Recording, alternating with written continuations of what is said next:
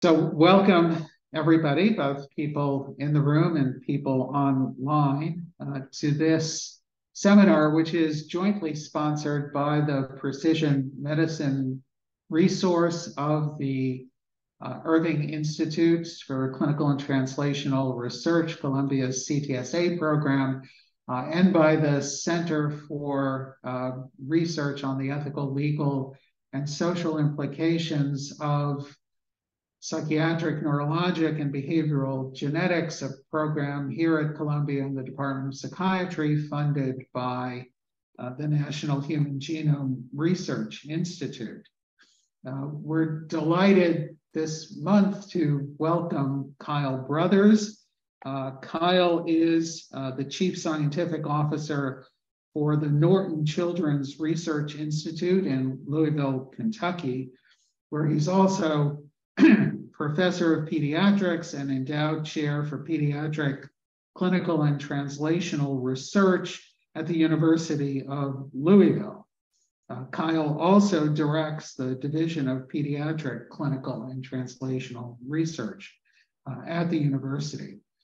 He is a pediatrician and bioethicist by training. Kyle got his MD at the University of Louisville School of Medicine, completed his pediatric residency training at Vanderbilt, and at Vanderbilt as well, received his PhD in the Department of Religion with a focus in their program in ethics and society. His work has focused heavily on the ethical issues in the translation of genomic technologies to clinical practice. He's also a practicing primary care pediatrician and serves as a clinical ethics consultant at the Norton Children's Hospital, which is affiliated with the University of Louisville. Kyle's talk today will focus on expanded newborn screening through genome sequencing and ELSI perspective. And we're delighted to have you here in New York and to welcome you to Columbia, Kyle.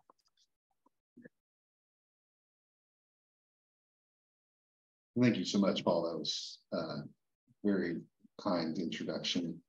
It's really great to be here. I was telling my colleagues here, this is my first time in New York City, so I've really enjoyed the visit, both to meet the people here at Columbia, see some old friends at Columbia, and explore the city. So it's been wonderful.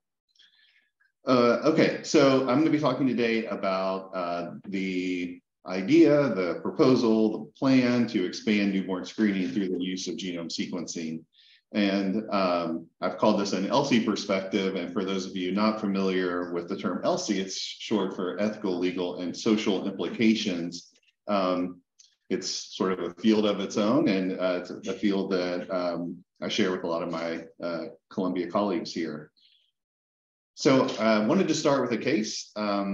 Consider a male, a baby, discharged home at 36 hours of age. And the baby received all of the standard newborn care, vitamin K shot, erythromycin ointment in both eyes, hepatitis B vaccine, screening for hyperbilirubinemia with a transcutaneous tool, labs, which include blood type and serum glucose, and a newborn screening blood spot card sent to the state lab. These are all routine parts of the first days of life of infants born in hospitals. 2 weeks later, the parents are both still on parental leave. And as many parents are at this stage, they're struggling with breastfeeding just a bit. The mother's not slept for more than 3 hours straight in the 2 weeks since they've had the baby home. And they receive a call from a nurse at their pediatrician's office saying something was found on the newborn screen and they need to schedule an appointment. At the appointment, the pediatrician explains that the state lab found a genetic change indicating the child is at risk for developing autism and developmental delay. And there's a referral center about 2 hours away. So the pediatrician sort of organized a telemedicine visit with a genetic counselor relatively quickly, and then a follow-up in person with a neurogeneticist at a later date. So this part of the story is a little bit in the hypothetical stage right now, but quickly approaching. And so this talk is really thinking about what does this look like? What are the challenges that we might encounter with this type of thing? And just thinking through some of those issues. So I'm actually going to talk about 4 deeply interrelated issues. The first one is selecting appropriate targets. So basically, if we're using genomic technologies in the newborn screening phase of life, what should we be looking for? Thinking about managing off-target results, which, as we'll discuss, is a little bit of a funny topic for newborn screening. Thinking about informed consent in this context, and then probably the most important topic, equity. So we're going to start with selecting appropriate targets. I suspected that many of the members of the audience will not be like deeply knowledgeable of like what happens in the newborn screening space. So I thought it would be helpful to explore a little bit about how this thing goes in today's world. So HRSA, which is the Health Resources and Services Administration, it's part of the Department of Health and Human Services, has an advisory committee on heritable disorders in newborns and children. Full disclosure, I currently serve on this committee, but only for a few more months. And this group maintains what's called the Recommended Uniform Screening Panel, the RUSP. I'll be using that abbreviation throughout the talk today.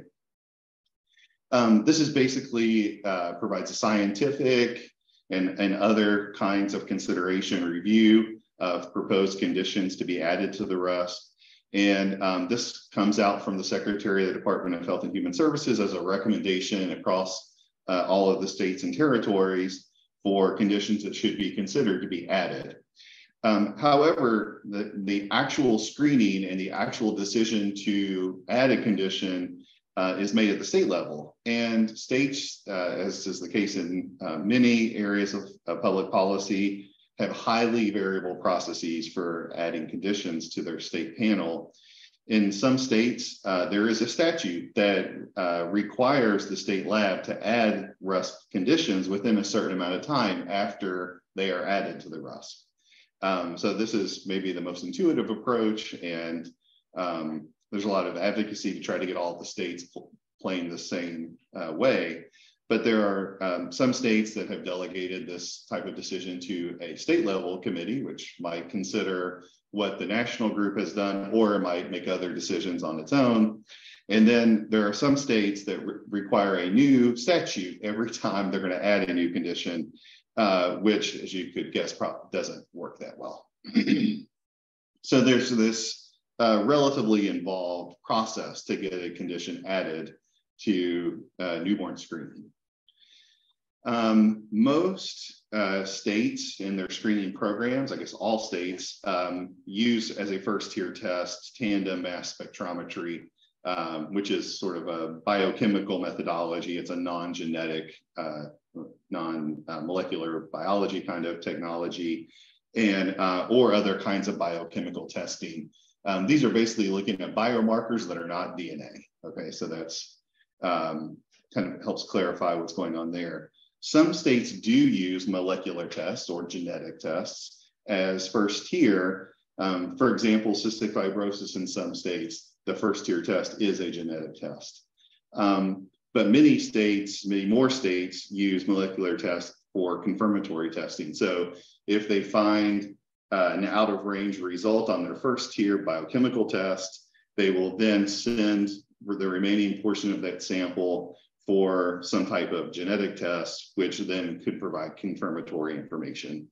And then the advantage of using biochemical tests as opposed to molecular tests or genetic tests is that biochemical tests are thought to be more proximal to the signs and symptoms of a condition. So you can sort of have risk for a condition genetically, but biologically, you don't have that condition. And biochemical tests are really a much closer way to measure whether a person actually is experiencing a condition at that moment. And if the right test is used, biochemical tests can be highly specific and sensitive So this is, a reason that state programs prefer these kinds of tests, because the high specificity and sensitivity is really what state programs need. And we'll talk a little bit more about why that is. I do want to give you a little window into the RUS process, because I think it's really helpful in thinking about adding conditions in the future, including things like autism and other neurodevelopmental conditions. So the decisions from the RUS, they're based on the committee composition. So there is some play over time about what kinds of things count as good justification for adding a condition. But the group as a whole is typically highly conservative.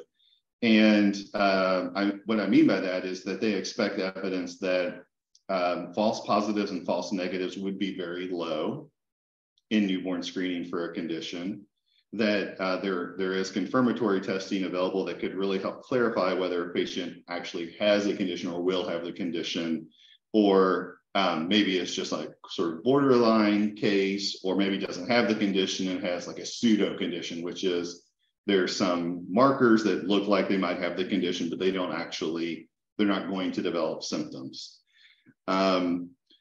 And there's probably the most important criteria as an expectation that not just that there is a treatment, but that early treatment outcomes are much better than treatment outcomes if you follow standard practice, which is typically children go through their normal preventive care, and if they develop symptoms and are diagnosed with the condition, then they start treatment.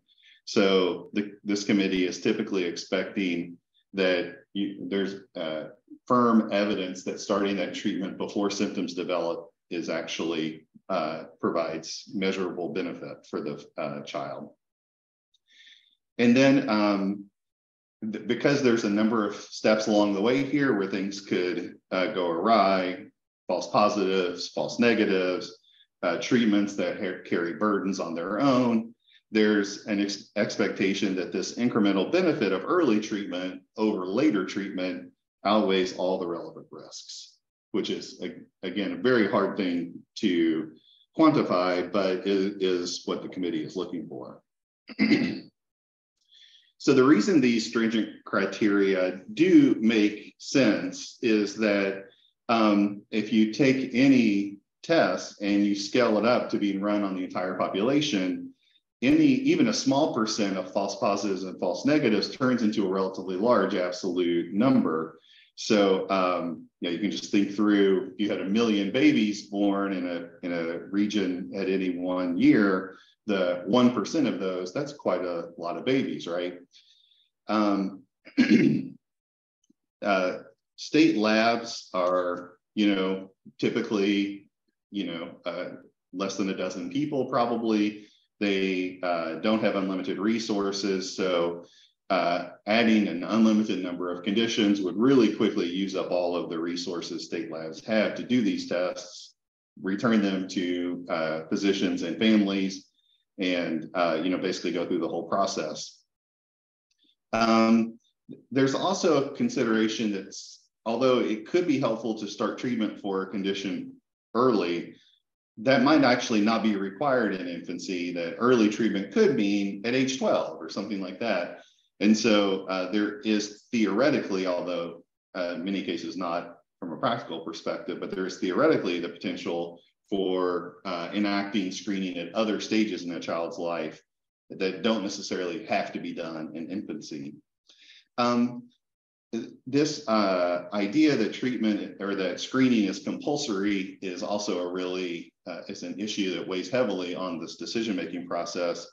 And functionally, it's not compulsory, but in practice, most states use effectively an opt-out system in that there's sort of, this is what we do. There maybe is not a lot of discussion about it. And then families can, if they actively know about it and want to opt out, they may be permitted to do that. But functionally, this ends up being the vast majority of families. And some states, it looks a little bit more like compulsory. So that does weigh heavily, that when you're doing something that folks can't easily opt out of or give consent for, that you really want to make sure that you feel quite confident what you're doing. It provides benefits that outweigh the harms. And then there's some evidence on what it's like as a member of a family where the false positive result is returned, and then there's this process of getting the results back. Probably not enough study of that topic, but there is a recognition that sort of pushing these families who have a child who literally has nothing wrong with them but got a false positive result, and kind of getting them into a medical system creates all kinds of drawbacks for them that are, morally relevant. So just to give you some recent examples of how this plays out, February 9th of this year, the advisory committee voted not to add Krabbe disease to the RUSP. And although every committee member's decision is sort of like their own thing, the issues that were raised during the discussion were that the intervention, which is hematopoietic stem cell transplant, bone marrow transplant effectively, is burdensome. It creates its own risks, and the benefits are present, but that there's this weighing of the burden and the benefits of this treatment does not lead to the conclusion that there is, a absolutely clear benefit that outweighs any of the burdens. There's it's a little bit more of an ambiguous situation, and people might evaluate that differently. There's also the very real risk that folks could have sort of borderline cases and end up receiving a burdensome treatment, but actually that wasn't necessary because they were never going to develop the condition. And then it's not clear that in all states, the ability to get a hematopoietic stem cell transplant within 4 to 6 weeks, which is the recommended timeline for Krabbe disease, that could actually be achieved. There's only a few places in the country that offer this treatment for Krabbe disease. The next day, on February 10th, the committee voted not to move forward Duchenne's muscular dystrophy for evidence review. So it didn't even get to the point where there was a vote whether to add it to the RUSP. It was not even sent for review. And the reasons for this were there's very limited evidence on the incremental benefit of early treatment. It's clear that corticosteroids and newer exon skipping therapies, which are sort of precision therapeutics for this condition, that they do provide benefit, but there was very limited evidence that the incremental benefit from early treatment was significant. There's also, there is confirmatory testing, which is in this case sequencing of the gene, but that sequencing technically is not FDA approved. I put an asterisk here just because I'm not sure that was a major reason, but is a fact. And then there are definitely false positives and borderline positive cases when screening for Duchenne muscular dystrophy. And it was perceived that the rates of that occurring would be too high for a population scale screening. So I go through these examples and these recent decisions to really highlight how rigorous this process is and how fastidious it is in sort of identifying conditions to be added to newborn screening. There's also other concerns that aren't, didn't come up in these cases, but there's off-target findings, which is if we screen for condition A, we're unavoidably going to pick up condition B, regardless of whether or not that would qualify for newborn screening. There's a lot of concern about just distribution of limited resources. So, if we spend a lot of effort to add new conditions, are we sort of not leaving the resources to manage other kinds of challenges in the public health space? And then, the potential for newborn screening either to address disparities or to exacerbate disparities, which is a key issue I'm going to talk about in a little bit, but also a factor that goes into all of this decision making. I really want to point out, though, that the parents of children with conditions that are not on newborn screening, but maybe could benefit from newborn screening, these parents are typically strong advocates for getting that condition on to the newborn screening panel, which implies that there are significant benefits that the parents perceive that are not being factored in maybe as directly as they could be into this decision-making process. So something to really, be humble about, which is if parents are pushing for condition to be added to newborn screening, what is it that they see that's so important that maybe is not being accounted for in these earlier cases that I've been talking about. Okay, so along the way here, I'll highlight some take-home messages. And so I think this section is really that current newborn screening is highly parsimonious, and there are some very good reasons for doing that. But I think an important question for us to consider is, how should we apply those concerns to genomic newborn screening? And are there elements of this sort of decision-making process that we should rethink in light of the idea of using sequencing for newborn screening programs? Okay, so I told you all of that to tell you this. When we're thinking about incorporating sequencing into newborn screening, and we're thinking about how to select appropriate targets, there's certainly the possibility of using sequencing to just identify conditions that have already been added to the RUSP. And that would typically not need to be reevaluated by the advisory committee or by states. The recommendation to add a condition to newborn screening is about the condition, not about the lab technology. So states could implement next generation sequencing as a first-tier test if they decided it would improve screening performance. So they could do that tomorrow, just depends on cost and the incremental value of doing that. So that's, in some ways uncontroversial. There are also a number of conditions that are very much like those currently on the RUSP, in that there are treatments available, such as dietary interventions and enzyme replacement therapy, other kinds of precision therapeutics that are being used. There are a number of conditions that can be treated by hematopoietic stem cell transplant. So there are a lot of conditions like that that are not currently on the RUSP, but they, are diagnosable with next generation sequencing. And I thought I would just give you a few, just a glimpse here of some of the programs that are going on to explore the incorporation of those kinds of conditions and sort of piloting them using sequencing.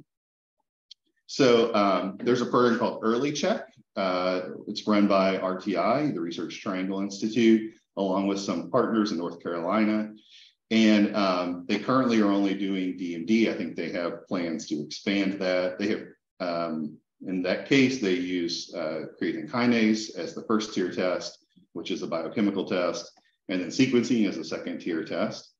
And they've previously done Fragile X and spinal muscular atrophy. There's also Screen Plus, which is done by the neighbors of our the host here. And they're doing a number of conditions. If you go through this list, a number of them are in the same class as conditions that are already on the RUSP. There are a lot of similarities between these conditions. And this is essentially a pilot to find out what are the outcomes of doing these kinds of conditions in newborn screening. What would that look like? And for the most of these, the first tier test is biochemical, the second tier test is sequencing. And then Columbia, our colleagues here, are doing a program called Guardian. And this is an expanded newborn screening study of over 250 conditions, group 1 in which treatment is available, and then group 2, which is optional for participants to look at conditions where there's no specific treatment identified. And this program uses genomic sequencing as the first tier test. Okay, so for conditions like those currently on the RUSP, I really think these would function very similarly to the way things have gone in the past. The advisory committee requires outcomes for early treatment. So these newborn screening pilots are really critical to develop that evidence base and create the possibility that these things could be added to the RESP in the future. Then, so we're now getting more into the space of things that are controversial. There are conditions that have non-medical interventions. And an example that's not really diagnosed by sequencing, but has been nominated in the past and is worth thinking about as an example is congenital cytomegalovirus infection, in which the response to a positive screen in an asymptomatic patient is frequent audiology follow-up, and when needed, implementation of speech therapy and cochlear implant or other kinds of interventions for deafness. And so you really start to see there's some subtle differences between these conditions and these other conditions that have more medical kinds of interventions. And for many of these conditions, early treatment would be things like physical therapy, occupational therapy, special education, starting therapies like ABA earlier in the process. And so most neurodevelopmental conditions, including autism, would be in this category.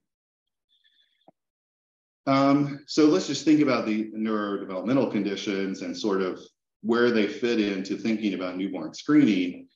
Typically these, it's not possible to cure or change the overall disease course. And that's in some ways why they feel different. But there is good reason to think that early intervention, for example, starting even in infancy before a child is even symptomatic, that should improve outcomes. There's a lot of indirect evidence that implies that's the case.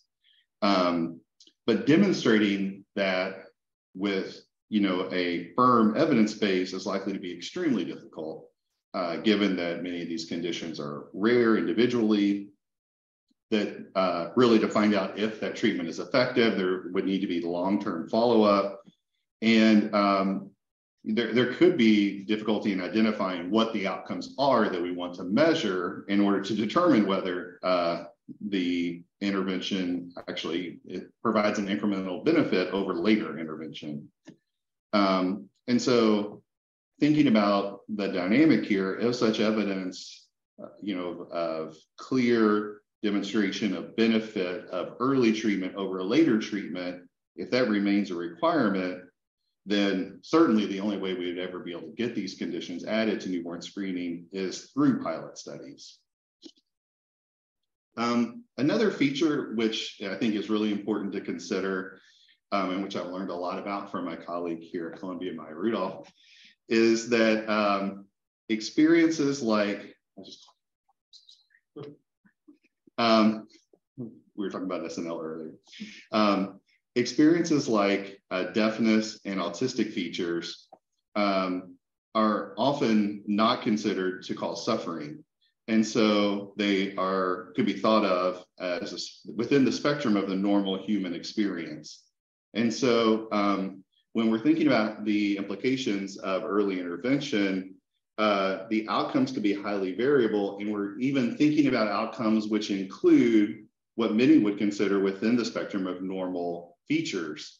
So as a result, there's going to be numerous choices and approaches to therapy. There's going to be measuring of outcomes it's more challenging. So really you could get into some complexity here. So is direct evidence of incremental benefit from early detection a standard we should adhere to in future RESP or state decisions? And I'm just giving you a few of the issues. There are numerous other issues here. Many of these are going to have higher false positive rates. They're going to have borderline positive rates where sort of folks are in a more of a middle state between symptomatic and asymptomatic. There's going to be a longer path to confirm the diagnosis. This is the case for congenital CMV infection, but also for many of these neurodevelopmental conditions. I think there's a lot of work going on to identify whether children earlier in life have autism symptoms and other kinds of neurodevelopmental symptoms. But typically these days, you're turning these things up at 18 months of age or 24 months of age. There's really a longer path. you're not picking these things up within the first month of life. Okay, that was selecting appropriate targets. So let's move on to managing off-target results. Someone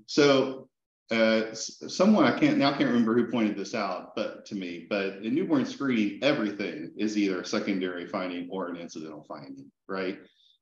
We talk about secondary findings as the results that you might look for when doing sequencing, even though that's not a thing that would cause the symptoms that the child is having. So a genetic change that would cause the child's symptoms, that's a primary finding.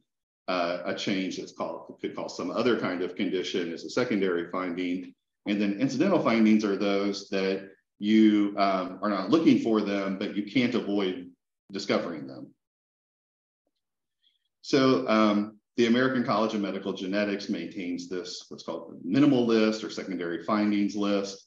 I also serve on this committee, full disclosure.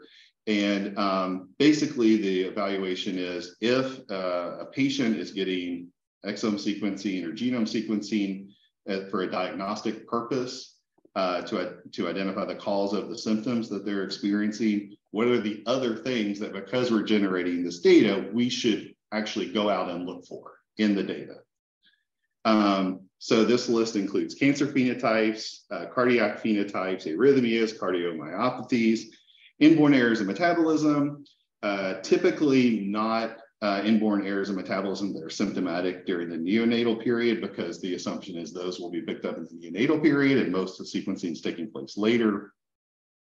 And then there's a miscellaneous category, which includes MODY, which is a type of diabetes, hereditary hemochromatosis, et cetera. So in this decision-making process for determining what kinds of secondary findings should be looked at, if you're generating the data anyway, the standard is effectively, what are the conditions that whether something could be done pre-symptomatically that experts believe will improve outcomes.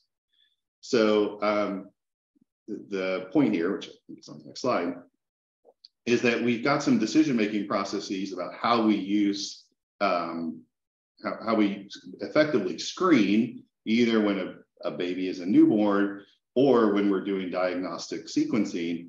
And the process and the decision-making criteria there are very, very different. And a key issue here is when it comes to evidence for benefit. So the advisory committee looking at newborn screening expects a very high standard of evidence, whereas the secondary findings is really more that there's a belief that by experts that something could be done.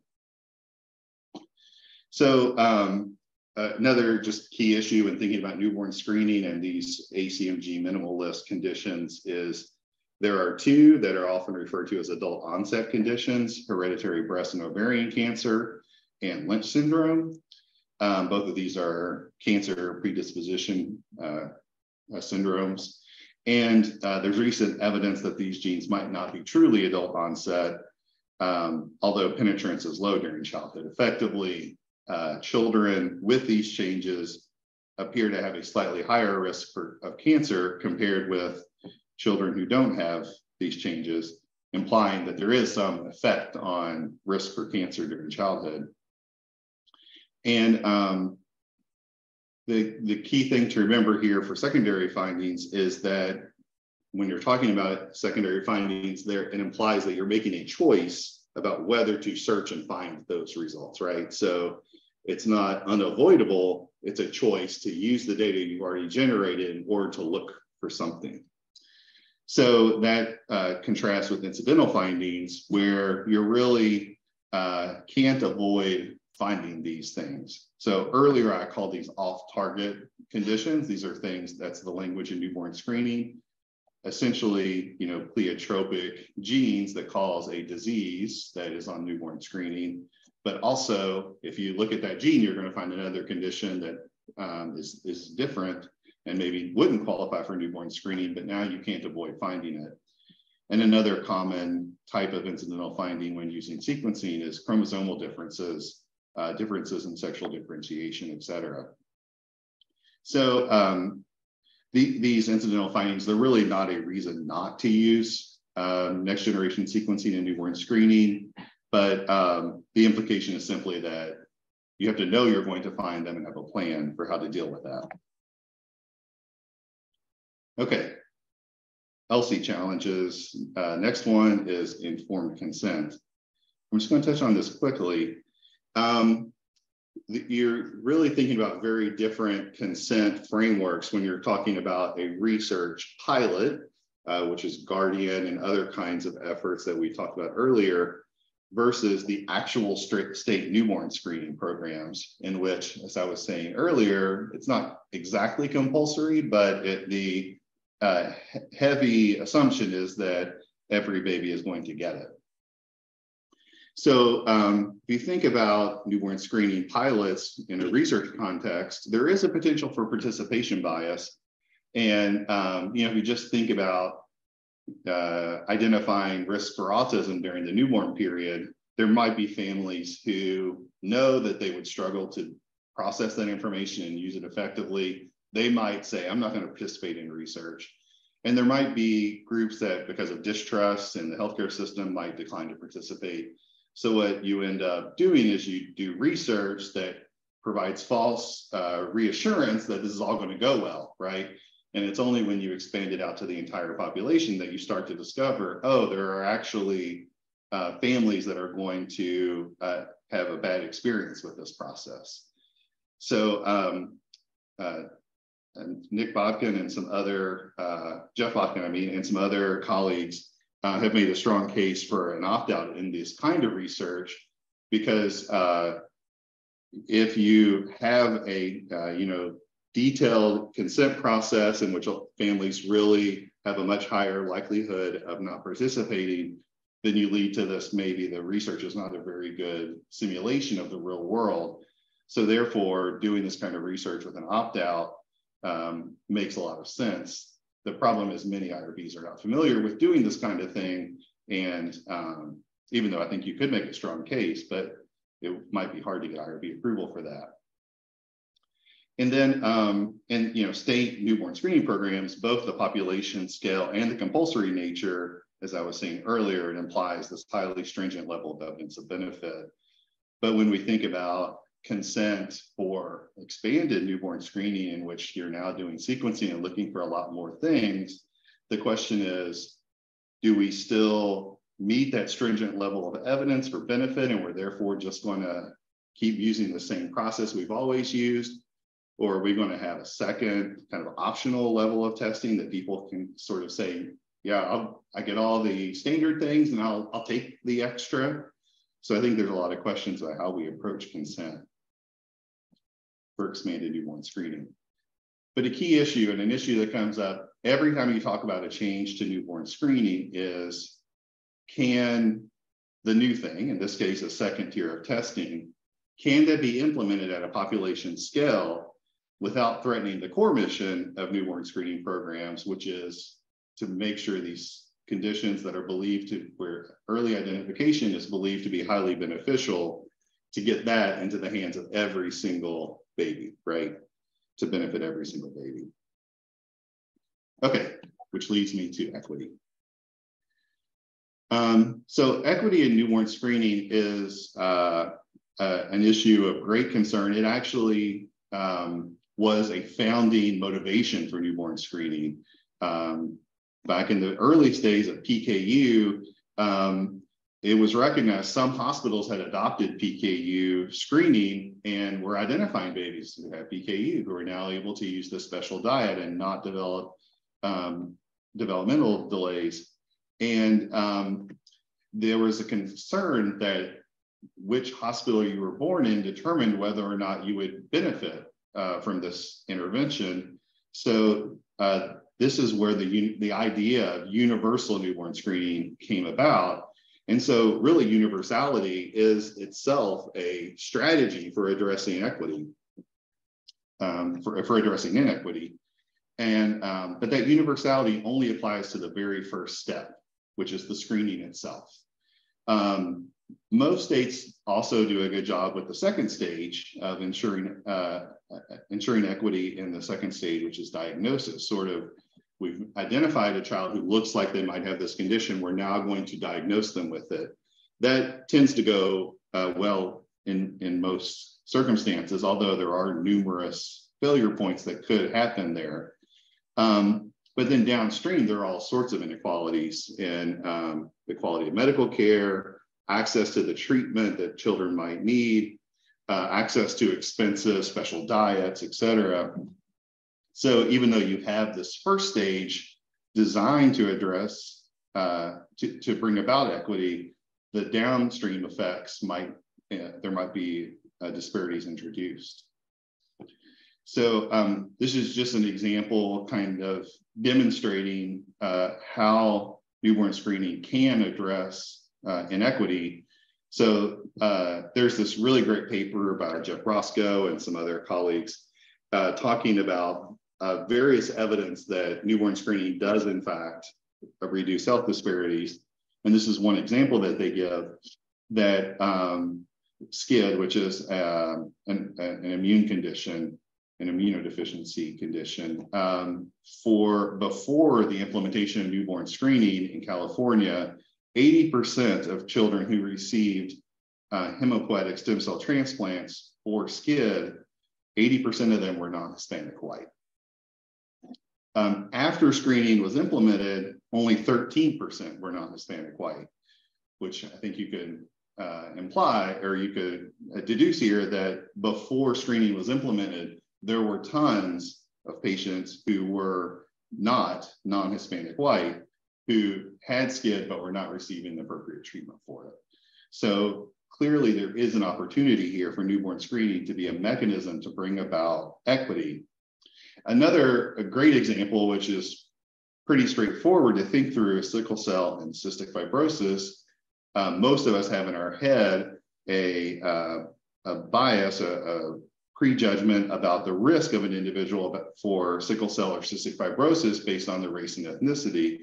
But in fact, we know there are numerous cases where children, because they were perceived to not be from the racial group, thought to be at risk for these conditions, actually went years and years and years without being identified, even though they had the appropriate symptoms and should have been easily diagnosed. But this persistent belief that race and ancestry go along with each other creates this inability to see these conditions in unexpected places. And so newborn screening now looks for both of these conditions, and it creates an opportunity to identify these conditions that is separate from the biases of healthcare providers who might not look for them.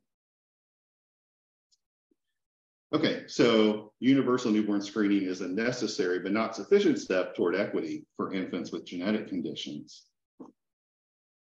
So an important question to think about is, what effect, if any, would adding first-tier next-generation sequencing to newborn screening have on the universality of screening, the willingness of parents to participate and not opt out of newborn screening, efforts to achieve equity in the downstream components of care. One argument that's been made is that the system of care utilized by children with genetic conditions, there's not millions and millions of geneticists in the country. There's really a limited supply. And so these services are often saturated already. So if we expand newborn screening, would we run the risk of sort of clogging the system with lower risk children who are less likely to benefit from care, and who are sort of taking up the slot of children who are higher risk and actually would benefit more from that care? Or is it the case that children currently being served by systems of care are less likely to be from underserved backgrounds, so that newborn screening would actually help address, even though it couldn't erase some of this inequity?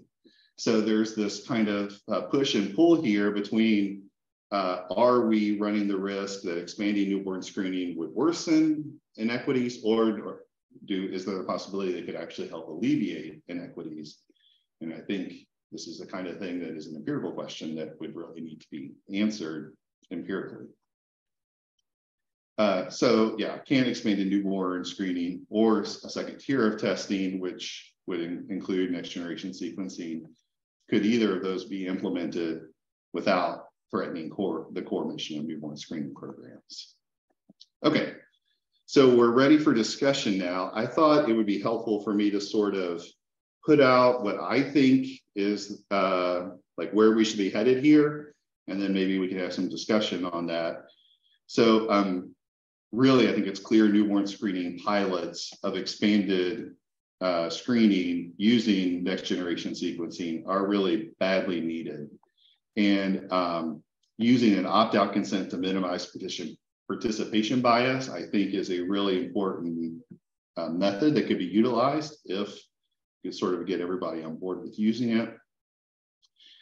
It's critical that these pilots collect both clinical outcomes, that's the kind of data that's currently used to make decisions, but also patient-oriented outcomes about false positives, about what is the experience of needing to go for months to years, waiting for a diagnosis to be confirmed, et cetera. You know, if you don't understand the parent's experience with this, you really don't understand what is happening. And then all of these studies should have an explicit focus on equity and healthcare utilization in order to better understand, is expanding newborn screening going to create new inequities, or is it going to help alleviate inequities? And I really think the RUSP and state newborn screening programs, they probably are pretty close to having the right mindset about what conditions should be added. But I would like to see maybe slightly less stringent criteria for adding conditions, especially around evidence for benefit, simply because getting such evidence can be so difficult. And then if we implement next generation sequencing, either in the first or second tier, we really need to implement that not with the idea at the population scale that we're going to just do everything, but rather that we design the approach specifically to suppress secondary findings that don't meet our criteria. So we're not stumbling upon those results. We're choosing not to look for them because we understand that those discovering them could actually threaten the core mission of newborn screening. Okay, so thank you very much for having me. Thank you, Paul, for having me. Thank you all for coming. Thank you. So the floor is now open for questions. Those of you who are online can enter your questions in the chat, and we'll pick them up from there. Let me see, to start with, if there's anybody in the room who wants to have, please. So you mentioned something about some people don't consider things like deafness and autistic features to cause suffering, and it's just a normal human experience. And I know that within the deaf community, they feel that it's not a disability, it's just something that's different about them. Right. So it seems like people who have this point of view don't think that diseases that cause those things are things that we should be focusing on. And I'm wondering if you have any thoughts on that, or what should qualify as a disability, or should we be focusing on these things? Yeah, I think they can't hear. Yeah, you may just briefly still. Yeah, so a really great question. You're actually sitting next to one of the national experts on this topic. The question is, should we even consider some of these conditions that sort of could be included in, the normal experience of humanity as disabilities, as things that should be targets for newborn screening? And I actually think that is a critical decision point for doing this kind of thing. I don't think we have a clear answer to that, although as an example, I certainly work with families in my own clinical care who have a child with autism, in which it seems to me that the parents and the child are experiencing that as a form of suffering. But as we know, autism is a spectrum, and I also know of families who have a child who has a diagnosis of autism that there's fundamentally nothing wrong with that kid, right? They interact with the world in a way that's different, They do experience challenges in the school setting and other places because, you know, folks are not really working with them in the way that they need to. But there's nothing wrong with that kid, right? So the challenge is we view this condition as a spectrum. Deafness, I think, is a little bit different situation. But how do we identify where suffering is cut off? Like how do we know when that's happening? And how do we decide how to utilize these tools in order not to mess with the people that have nothing wrong with them, and to instead provide benefit for people who are suffering, and we can alleviate that suffering? And my Sabatella and I, we've proposed a process for thinking through that with some geneticists, the American Society of Human Genetics.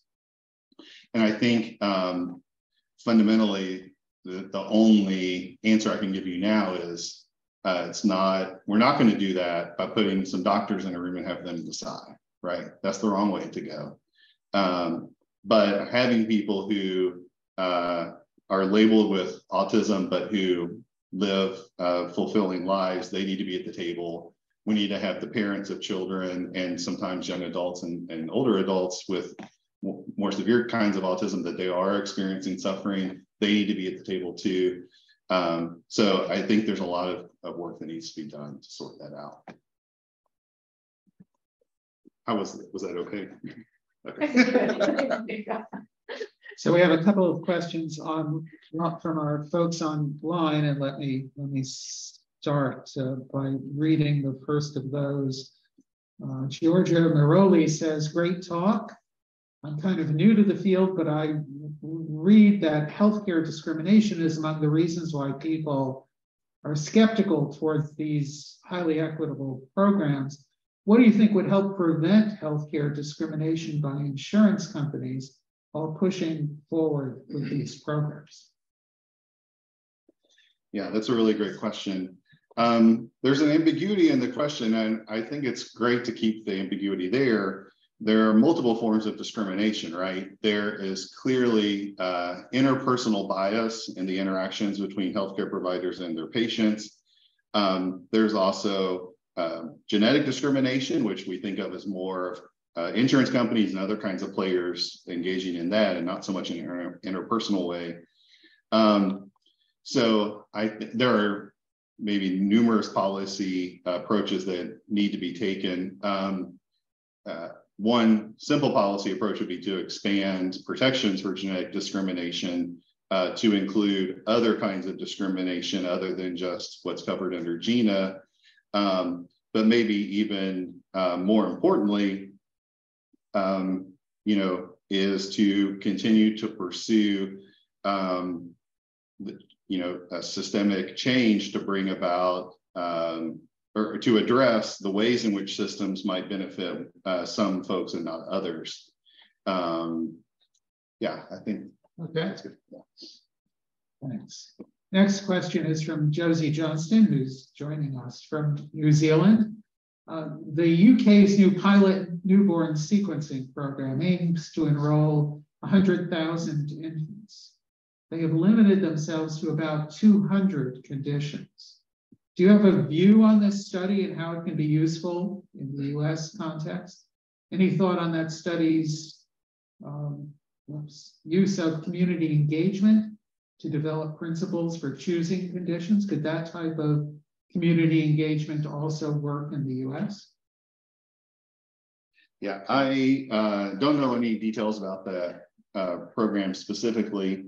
Certainly there are newborn screening pilots in this country that do use various forms of community engagement, having parents and other stakeholders at the table in decision making as part of the planning process, et cetera.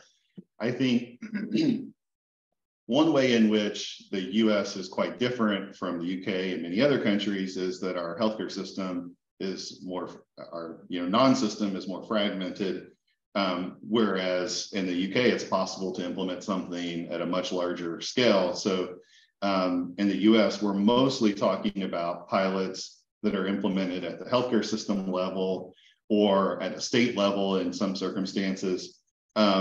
So I think, you know, one direction that we really need to head is better coordination between states, between healthcare systems to implement pilots, because you really need 100,000 or more infants in order to get reasonable answers here. And again, I just want to stress, I think if you do have members of the community and other stakeholders at the table, you're going to get pushed to and really need to be ready to measure the kinds of outcomes that are meaningful to parents, not just you know, these medical things, but also the experience of doing this. So yeah.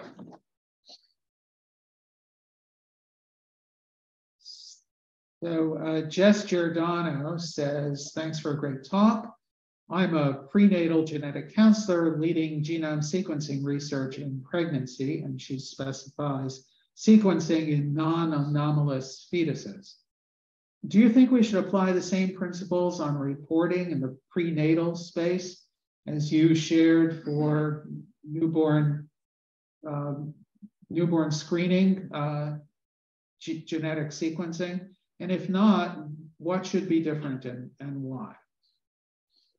Yeah, that's actually a great question. I don't know if this question asker is in the US or not, but you know, those in the US probably know that we have a weird policy fence around reproduction. Obviously, there's this ongoing.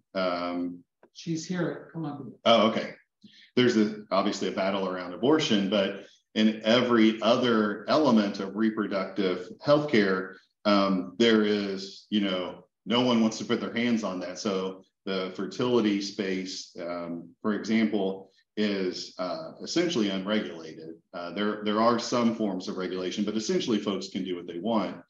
And so do I think we should implement this kind of careful thinking? Absolutely. I don't know that it would be exactly the same kind of decision making, but I could see a lot more coordination to sort of recommend and work towards, you know, more consistency. But fundamentally, I think in the US, it's highly unlikely to happen just because the lack of regulation in this space. And there's a lot of commercial interests, which are kind of in competition. And so the desire to offer more than the competitor is really strong. So I'm not sure that's really possible here. Right, so we are at the end of the hour. I want to take a minute to thank all of you who joined us in person and those of you who are listening to us online, and of course to thank Kyle Brothers, our speaker, for a tremendously interesting presentation and discussion. So thank you very much.